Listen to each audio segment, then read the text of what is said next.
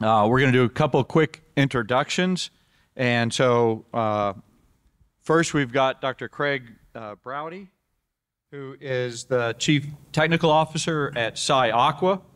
SyAqua is at the forefront of shrimp breeding, employing cutting-edge technologies to provide best-in-class hatchery feed, genomic selection, quantitative genetics, and breeding science. Their Vename breeding initiative started in Berkeley 22 years ago, extended its research to diverse markets worldwide, including Indonesia, Malaysia, Thailand, and many more. And so Craig has a couple slides, so we'll go ahead and run those real quickly, just a little more introduction for. Thank you.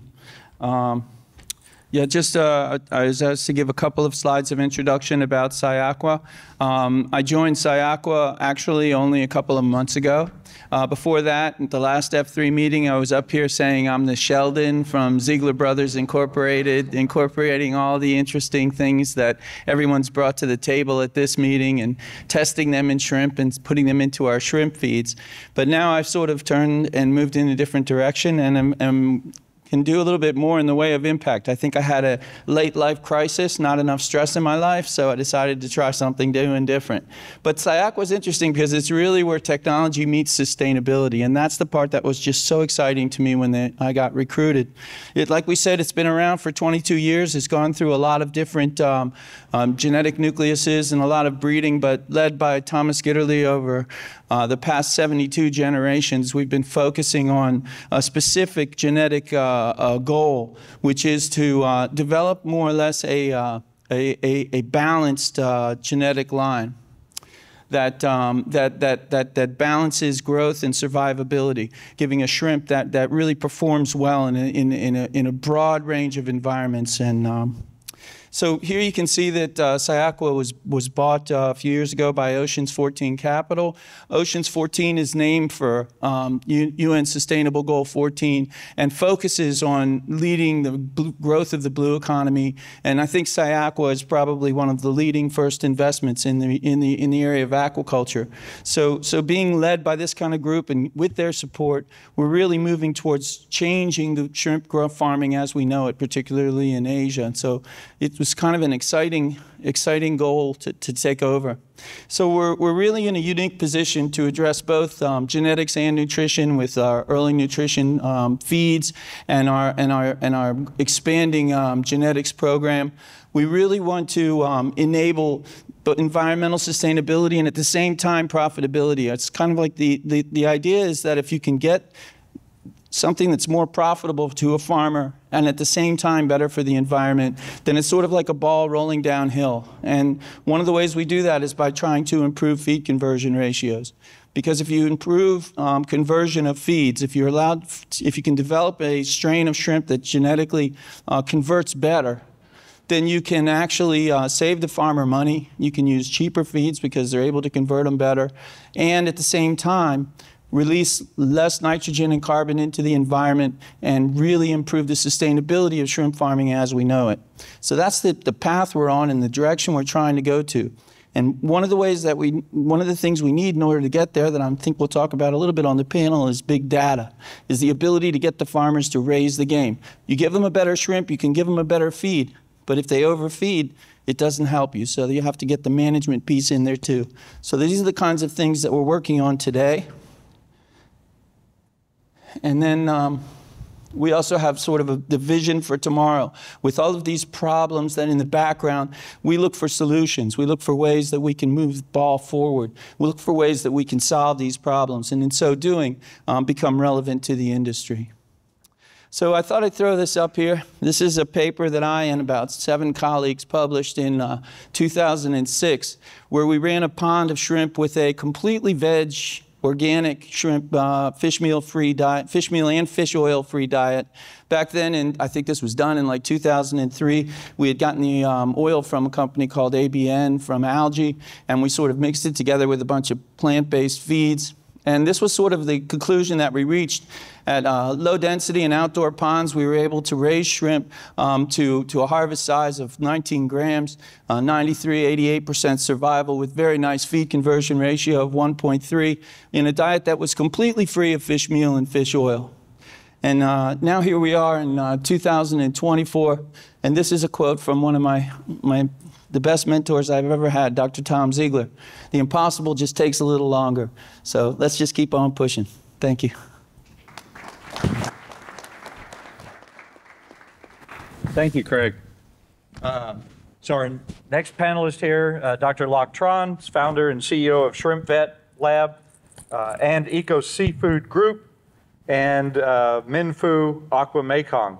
He's also an assistant professor at Nong University in Ho Chi Minh City.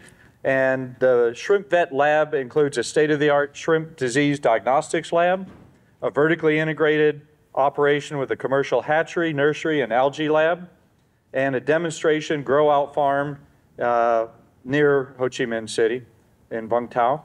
ShrimpVet also conducts feed trials to determine the impact of feed ingredients on disease resistance.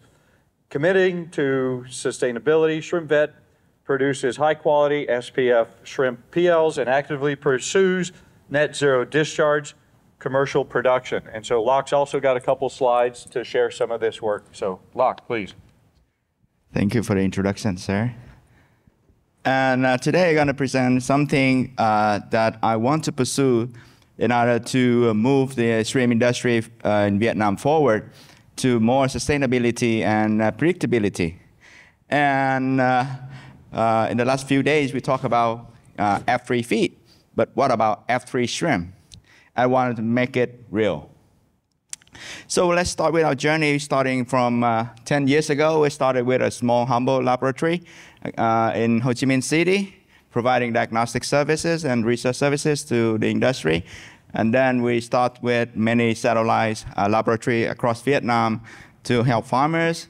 And we built a hatchery, first ever, doing non-ablation and antibiotic-free with 1 billion PL production capacity. And then we built a demonstration farm over there. We were the first to try the F3 feed in Vietnam at commercial scale. And we built a research center for mariculture. And in 2024, we have a spin-off named EcoSeafood Group to be able to produce F3 shrimp. So we have footprint across Vietnam with diagnostic laboratory, hatchery, shrimp farms, and so on.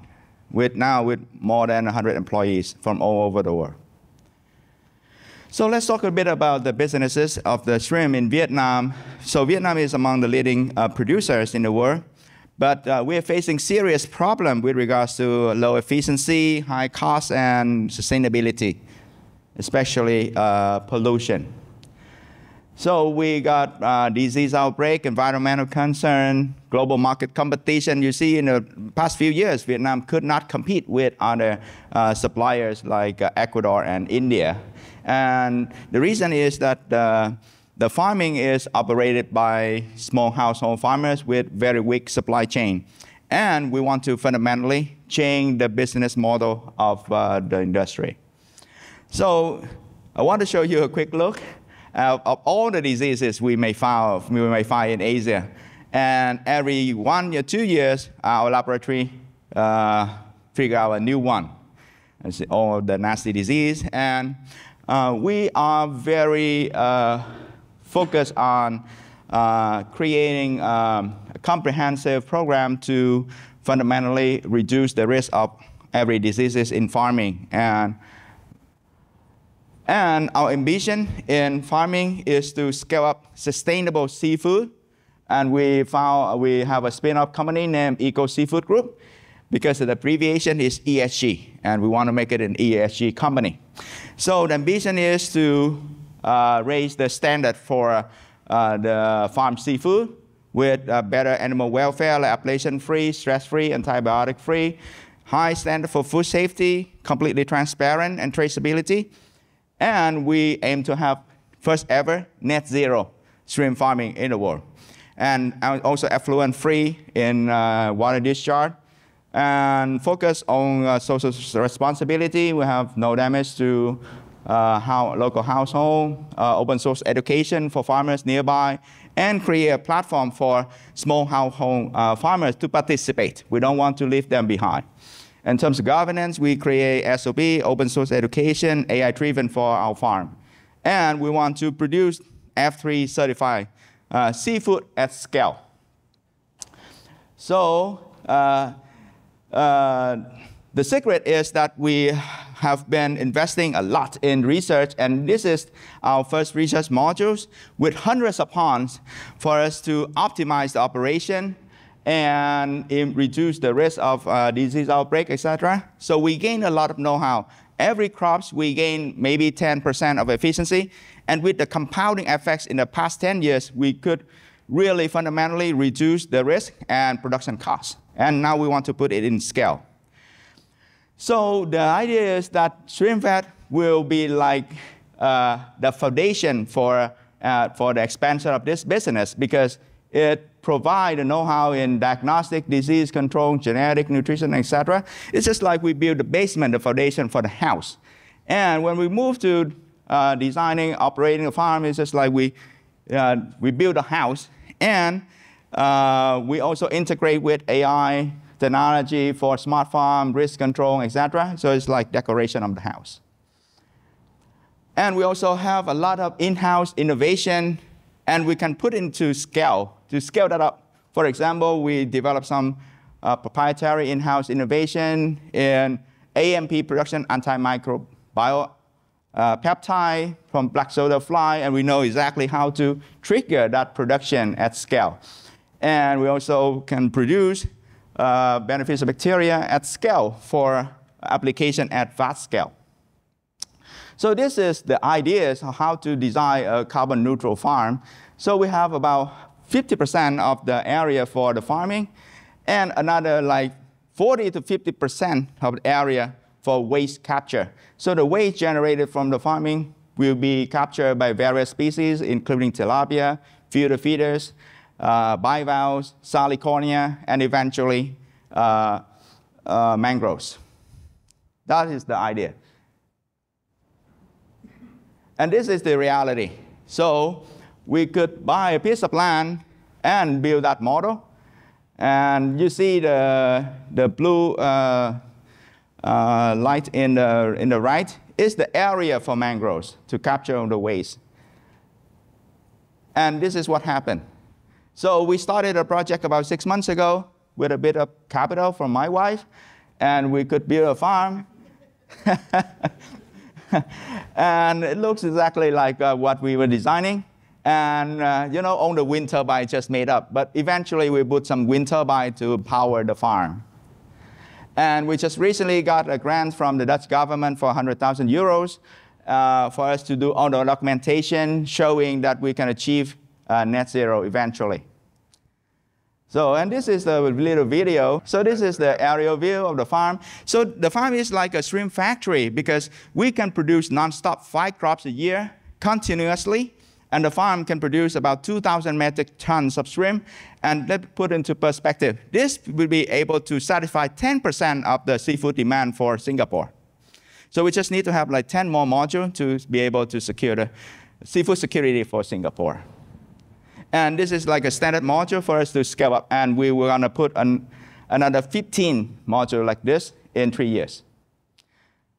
So I first proposed this idea to some investor that we need a few $1 million to put this in place. And you know, the idea was too crazy. And eventually I asked my wife for approval to go ahead and do it first. So we complete the first phase already.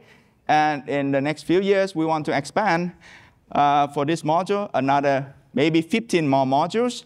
And also we will help farmers to create another 70,000 metric tons of shrimp. So that means potentially we can produce 100,000 metric tons of F3 shrimp in Vietnam in the course of 5-6 years. And we run the business model and showing that the payback time for our project is 18 months only. So theoretically, we can double our production every year.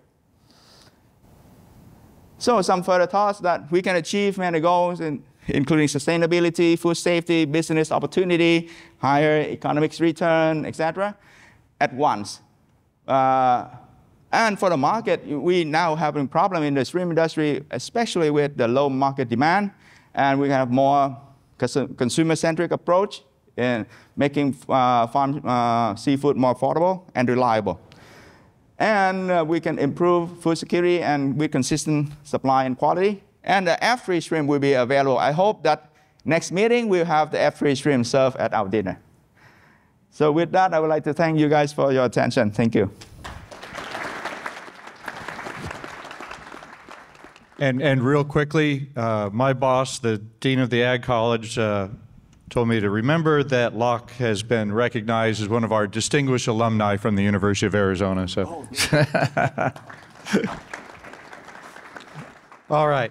Our third panelist, Kristin Veriga, is the Senior Leader of Strategic Feed Initiatives at eFishery, which is now the largest distributor of feed in Indonesia, serving over 70,000 fish and shrimp farmers in Indonesia, as well as B2B marketplace to sell feed to farmers and fish and shrimp back to B2B businesses. eFishery last year hit unicorn status as they're valued at over $1 billion. They leverage cutting-edge sensor technology to provide fisheries products as the primary source of animal protein, delivering not only nutrition but also accessibility to people around the globe. Kristin currently leads the global shrimp and tilapia value chain, where he oversees group feed strategy and rollout across the largest feed distribution in Indonesia. So can you tell us a little bit more about eFishery, please? Yeah, first of all, hi everyone, thanks for having me. Thanks for inviting me to the panel.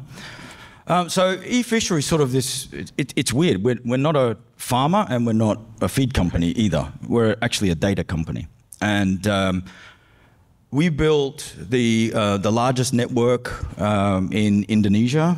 So your numbers are slightly outdated. We have about 300,000 farms in our network across Indonesia, where we've been able to put in sensors, collect data over years and years and years. So we have a fairly good, robust data set.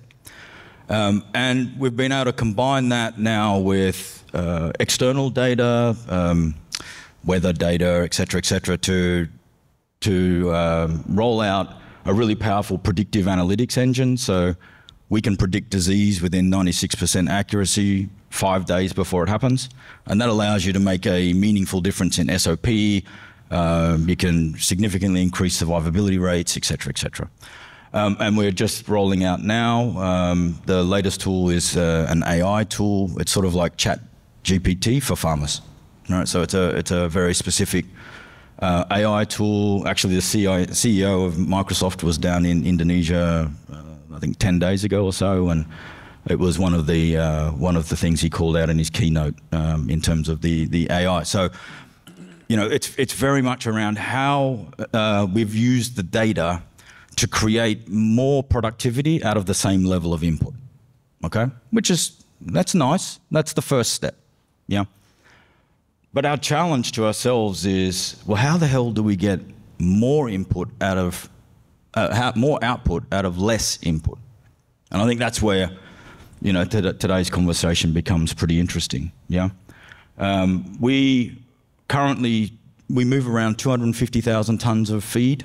So as we started up, we had the data, but actually what we're doing now is we're becoming an ecosystem binder in Indonesia to create co-ops around smallholder farmers. And the difference with eFishery is we don't go after the big guys. You know, they're the key accounts and things like that. And of course, they're interested. But actually, where we truly try to make an impact is around the smallholder farmer and gluing the smallholder farmer together into a more powerful co-op that then we can leverage our data to deliver productivity. We can deliver the volume to deliver cost savings, and we have a number of risk mitigation tools, things like disease predictors, financing tools, et cetera, et cetera. And we put that together into a powerful package. Yeah.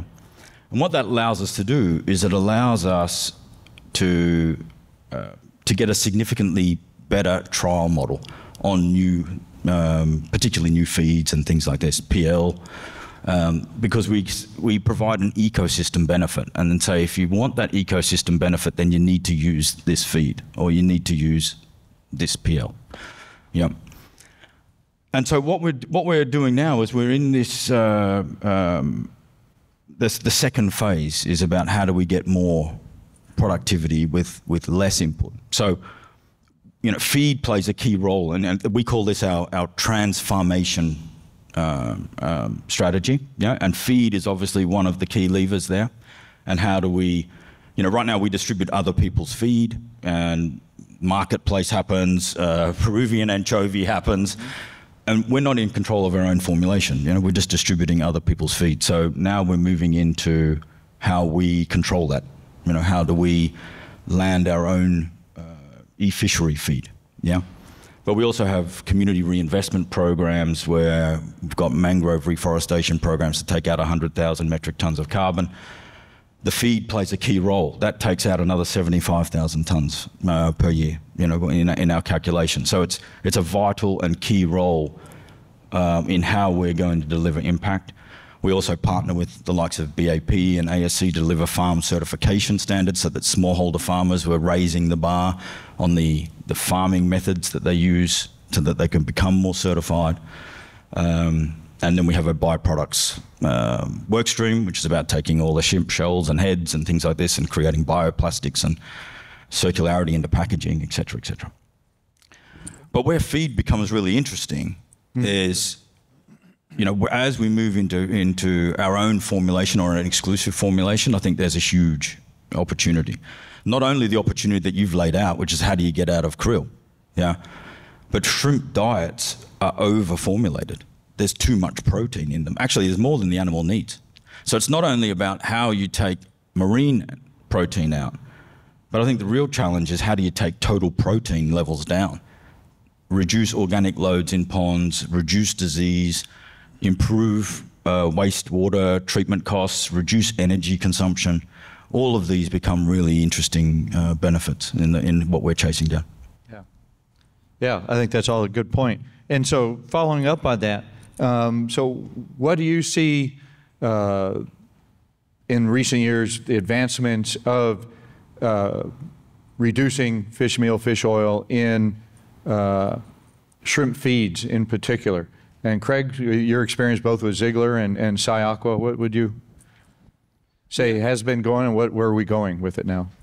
I think the point you made about shrimp feeds being overformulated, I think particularly in Asia, I think Ecuador is starting to be a little bit less overformulated than some other places with the price pressures that they're under. But certainly, shrimp farming in Asia started with Penaeus monodon, which is a much more carnivorous species and it's always had higher protein levels. And taking advantage of the Vaname strains that are being cultured today, and particularly some of the genetic lines that are being developed, we're able to significantly reduce, I think, that protein need and to more efficiently convert the protein.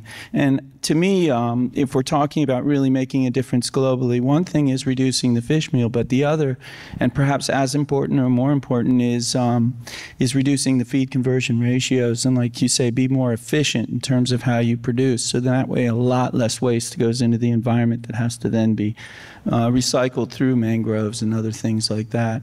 And that to me is truly an exciting opportunity. And I thought it was interesting that yesterday before lunch, one of the things we were challenged with was trying to avoid the law of unintended consequences. And I think it's something we really need to take to heart in a meeting like this, because, if you can remove 100% of the fish meal from the feed, the second question, well, I showed that we could do that back in 2006, but the question we really need to ask ourselves on a sort of a larger scale, similar to what you guys are doing, is should we? And if we should, how much should we remove? And should we really extend fish meal as opposed to replacing fish meal? If we can get more efficiency and actually have a better effect on what's going on in the ponds and the health of the animals and what goes out into the environment. And so, Locke, in Vietnam, obviously a huge producer, where do you see it going here in the future, and how has it changed in the last few years on fish meal, fish oil percentage in diets? So about 10 years ago, when I first returned to Vietnam, at that time, shrimp farming was like gambling.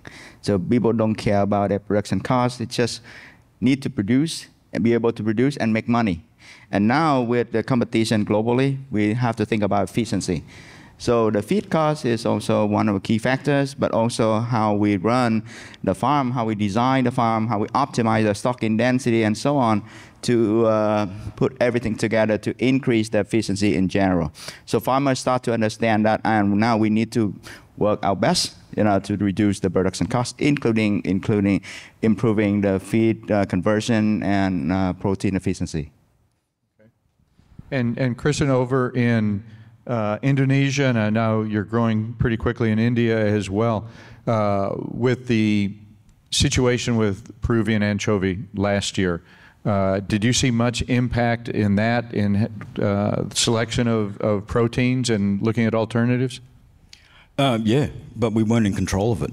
We're distributing other people's feeds, and actually that sparked the need to say, how do we get control here? I mean, what it led to was a very disparate implementation of SOP and farming, different farming results.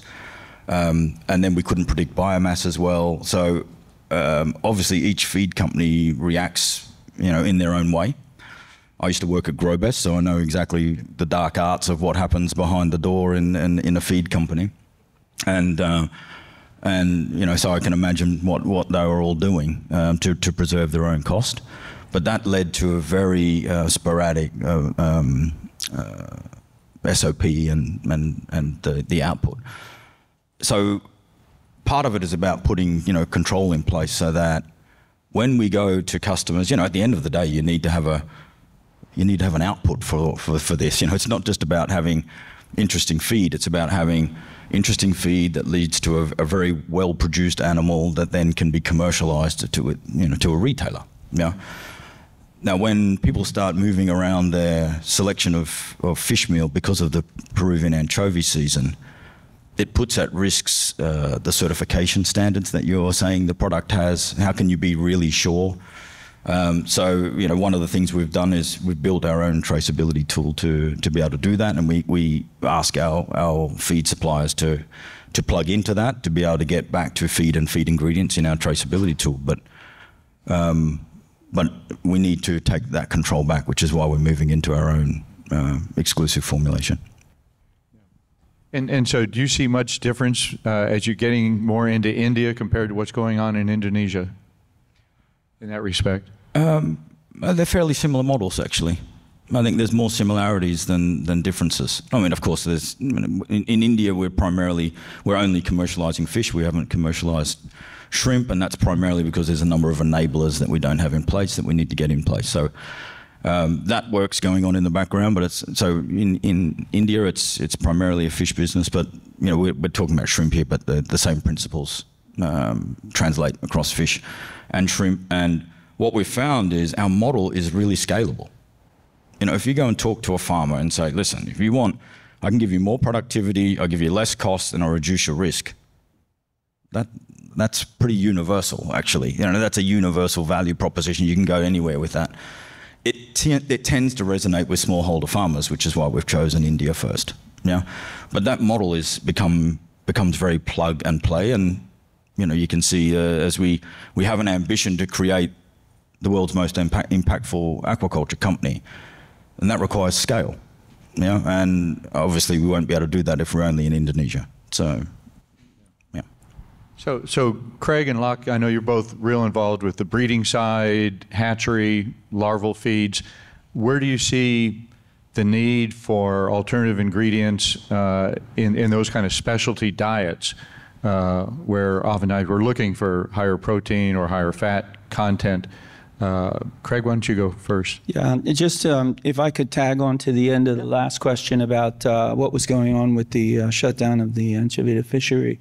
One of the big success stories I see of F3 is really fish oil as opposed to fish meal, and it was the fish oil prices that just went through the roof. And the beauty is that in the last meeting we saw all of the different alternatives that are becoming reality these days. There's enough alternative DHA produced in the world right now to replace every single drop drop of fish oil that's used in aquaculture globally. And so when the price started going up, the shift to those kinds of ingredients that are already available in the marketplace was relatively seamless. And of course, the use of byproducts and stuff and so forth. So nowadays you've sort of in the, I guess you call it the dark arts in that back room, but sometimes it can be a bright art also, that you can put these things together and that these alternatives are out there. And so you have the tools. What this group and what this meeting and what these things are creating is more tools and more options that the feed companies can use when there's a situation like we had last year. Larval feeds is really a fun place to play. I called myself last time at this meeting as Sheldon, and I picked some of these really cool things that are coming out, because like you said, there's actually properties of some of these alternative ingredients, particularly fermented ingredients in shrimp, that really have a benefit on the animal's immune system and the animal's ability to be resilient and strong. And that's really important in larval feeds. And in larval feeds, you can afford to, and because the volumes are small, you're able to take some of these new novel ingredients that aren't really produced even at scale yet and show that they're able to be used. And that helps the company that's developing these ingredients to show that they actually have a commercial application, even in a small scale. So larval feeds are a very interesting laboratory to play with. Yeah. Yeah. Locke? Yeah. Yeah. So from ShrimpVet, we have been testing for many novel ingredients, and we found a lot of interesting, cool stuff, especially with regards to the immune system of the shrimp. And I feel like when we have more and more ingredients, it's like we have more and more ingredients in our kitchen for us to formulate different meals. And we have more options in case of, let's say, supply chain disruption, etc. So that will bring us more security for the feed business. And at the same time, we can optimize and combine different ingredients together, especially with regards to some fermented ingredients, to improve the shrimp health in general. And through the feed, we can really increase the resilience for the shrimp. And we have less problem with diseases. So, I mean, at eFishery, we're in test with our formula. We've got it's approaching zero fish meal. It's not quite zero fish meal, but we lean heavily into precision fermentation on certain ingredients. And what we've been able to show right now is we have a prototype formula at zero, but we haven't commercialized it yet. That's in test, and we can get 3% better FCR with actually 10% less protein, total protein level, and zero fish meal, with seaweed fermentations and soybean fermentations, things like this. So that's very much where we're leaning to. And the benefit that we have there on the farming side is, one, you get productivity, 3% better FCR, but the cost side is the cost to replace is lower, actually. So we're able to deliver a fairly attractive cost signature to the product as well. Yeah. So another expensive thing that we use in hatcheries are polychaetes and squid and clams. Do you see some of these alternative ingredients filling in the gap? Because we're trying to use less and less of that for biosecurity and all these issues. Are some of these alternatives, kind of like what you were saying, Craig and Locke both, of these are good places to bring some of these new ingredients into the mix if we can replace some of those broodstock supplemental feeds? Yeah, for me, when I was developing the broodstock feeds that Ziegler currently has on the market and that I think are really market-leading feeds, I was focusing in on a lot of the things that were discussed yesterday in terms of attractability. If you can't get them to eat the broodstock feed, then they're not going to be able to get the goodies that you need into the female so that they can do the incredible things they do in terms of producing 40% of their biomass in eggs every 3 or 4 days.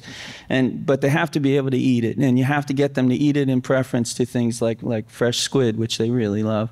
And so, all of these things that we were talking about yesterday, and attractants is a perfect example of, how we're making those feeds better. Yeah. Okay, yeah. Well, I know, Locke, you're testing a lot of these things there in your lab, so it's great to know that's happening. Yeah, and I agree that broodstock feed is one of the main sources of infection for the entire chain. So we need to do something about it. Yeah. Okay. Good. What do you see as major challenges and opportunities for these alternative ingredients as we continue going forward? Kristin?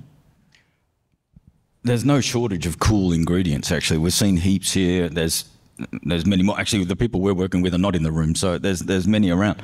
And you have to form your coalition of the willing, right? And, you know, that's what I found here is you can't change the world by yourself. Or you can, but you get exhausted, and it takes a long time. So you've really got to get your coalition of the willing, the people who believe in the same dream. And that needs to go all the way through to the retailer, because it's, you know, you can go and create whatever you want from, you know, let's say, Locke, you've got a great program to get to carbon, you know, neutral, fantastic, right? But if there's no outcome, if there's no retailer that wants that, or there's no one who wants to pay for that, right, then we're doing a lot of work for not a lot of benefit. Because at the end of the day, what do we want to do? And I think everyone's here because we want to create impact, right? Impact in real terms is about getting more aquaculture products consumed on world markets. Yeah, and yes, with lower impact signatures and you know, better carbon signatures, et cetera, but you have to have that coalition of the willing. You know, people who can pull together and provide the right level of testing, get the data together. You know, whether you do it at ShrimpVet or, you know, you can come to eFishery. I've got 300,000 ponds that I can throw things in. I can't throw them in each pond, but let's say I've got a fairly wide network of actual farm ponds that we can test in. You know, and then we at eFishery, we've been very, very intentional about bringing in retailers into that conversation early as well, to make sure that when we pull this together, actually there's an output for it, you know, and a need for it. So I think that's the number one challenge. The number two is how do we right-size the formulation? You know, everything is over-formulated. So the challenge is not just the removal of the marine, it's what I was referring to earlier. It's like, well, how do you reduce overall protein to reduce water, treatment costs, organic loads in ponds, disease, et cetera, and I think overall that leads to better productivity, better cost signatures for everyone. Okay, Craig, what would you add to that? Boy, that was really well said. Thank you. I think that creating coalitions of the willing, I got to remember that term. It's a great, great idea. And you know, I'm just starting in SyAqua, and I think there's great opportunities to partner. And I say to, you know, the feed companies out there and the big data companies and so forth, and you know, we're willing to try to help produce the seed, and we're willing to help try and do our part. Let's come together and let's show examples, really good examples, like the one that Locke is building, so that we can then bring the rest of the world with us. I think you said it really, really well. But the key is not only the retailers, I would take it to the consumer. That's why I'm so excited about this TV show. I hope it comes out really nice, because we got to reach everybody. We got to talk to the consumers. And that's the part that sometimes we forget. There has to be a pull. We can push as hard as we can and as hard as we want. But until there's a pull, it makes it very, very difficult. And I think we'll get there. So, Locke? Okay, very interesting. I want to add on. So first of all, I think we need to be realistic before we talk about sustainability. And that is why ShrimpVet has been doing a lot of testing, research, optimization in order to bring down the cost. So we have room for some sustainability stuff. And it's been a very challenging path for us to do, like nanoablation, antibiotic-free, and now we talk about net zero. And you know, creating a circular economy does not increase the cost in general, but in fact, it will increase the revenue from some other products like fish and bivalves and so on, and so on. So eventually, it helps us to bring down the cost, not increasing the cost. And I think the second issue we need to solve is how to raise the public awareness. And I think the aquaculture people must step up and take some risk and producing better product, but like ShrimpVet, we don't necessarily sell shrimp at premium price for the time being, because we have some room for those sustainability stuff, so we can help the retailer to create good stories, how we produce shrimp, and we offer better choices for the consumer, so they can pick the shrimp that can help save the world. Thank you. And thank you, all panelists. Round of applause for our panelists, and much appreciated.